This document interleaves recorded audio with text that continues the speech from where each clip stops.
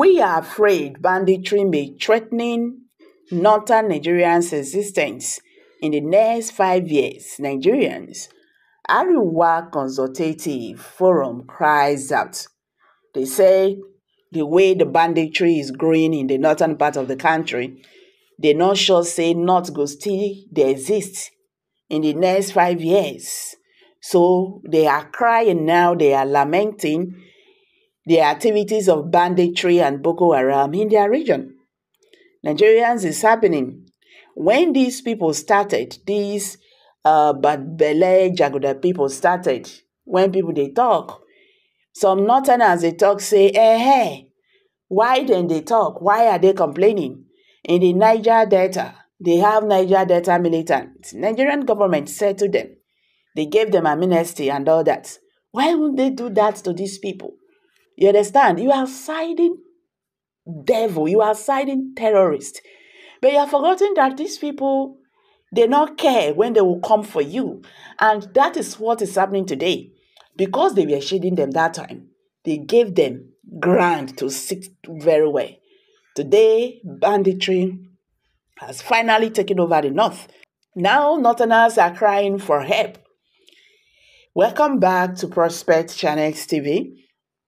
Thank you for stopping by. If you are just joining us, please kindly subscribe to this channel and don't forget to give us a thumbs up. The Arewa Consultative Forum, ACF, has expressed fear that banditry and insurgents have gone out of control in northern Nigeria to the extent that it may threaten the existence of the entire region in the next 5 years.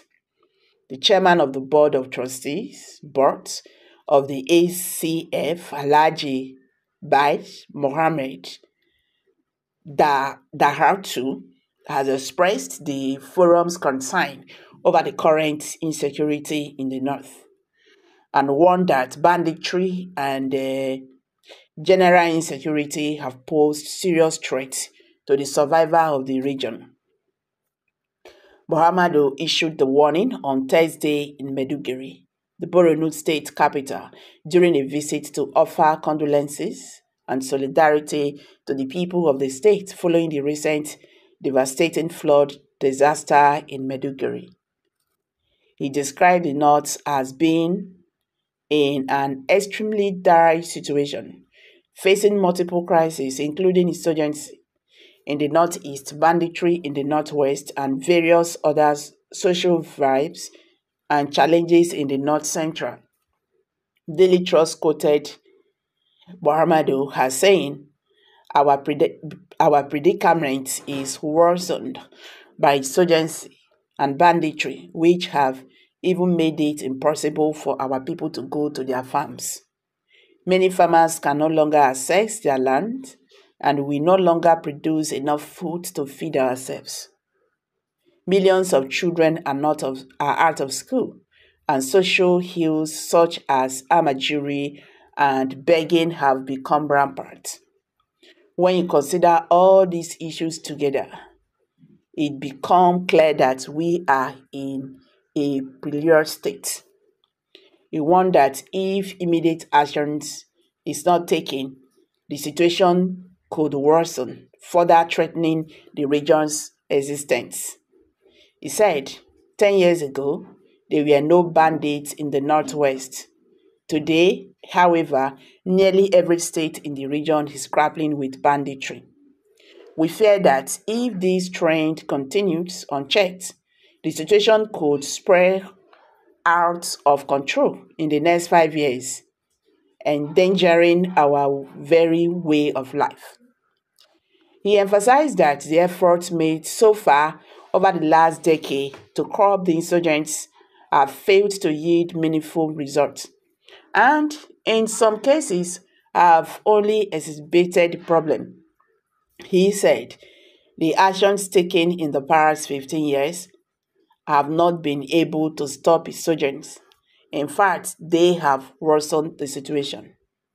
We now realize the full existence of danger we face, and the consequences of inactions will be catastrophic. He said that In response, the ACF has assembled a team of experienced and knowledgeable experts to thoroughly assess the situation. According to Mohammed, their findings will be presented to the 19 northern state governors, who will then take the matter to the federal government for urgent and decisive action. He assured that this time, the ACF is committed to ensuring that effective and sustainable solutions are implemented. He said, "We are hopeful that, inshallah, the actions we propose will be far more effective. With determination and the right approach, we believe we can bring an end to these pressing challenges." I said amen to that too. Northern leaders should wake up. Northern leaders should wake up and do the needful. They know what they're supposed to do. They should stop sleeping over this insecurity in their region, unless they have, words.